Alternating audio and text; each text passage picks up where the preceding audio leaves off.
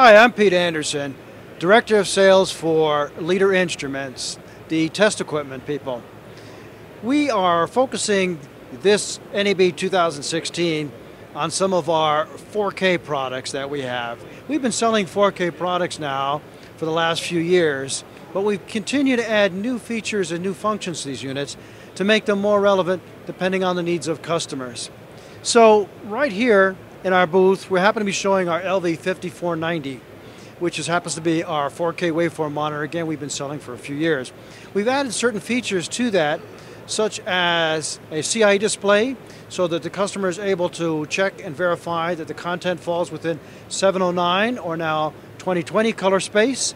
We've also added HDR monitoring because HDR has become very important these days. In regards to HDR, we've added not only a waveform display that shows you nit levels, but also at the same time, we've also added what's called our Cinezone display, which traditionally has been used to indicate luminance values on the picture by using false colors.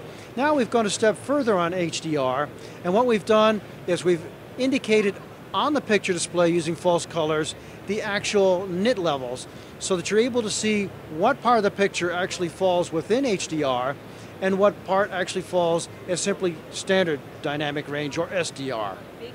So we've also added some other features that we're showing in our booth, and that happens to be a card that can be placed in the 5490 that allows for operation in 12G. That card happens to have 4 12G inputs on it and is also backward compatible, so you can also look at 3G, HD, and SD.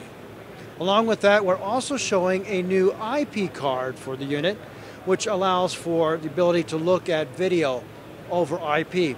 Right now, we're supporting the Sony protocol, which is the Network Media Interface protocol, but we'll be adding other companies to that as necessary.